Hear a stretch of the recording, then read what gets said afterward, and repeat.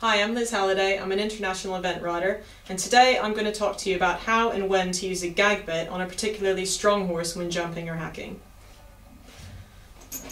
Now, the bit we've got here today is a normal snaffle-mouthed bit, so it's a single-jointed snaffle. However, this is the 3-ring gag, which has the top pieces which connect to your cheek piece, and then you've got 3 different rings to choose from to connect to the reins. You can actually use this big ring if you want for minimal leverage, or the next 2 down, the bottom one being the strongest, so that's quite a lot of leverage on your horse. The longer the shank, the more the leverage.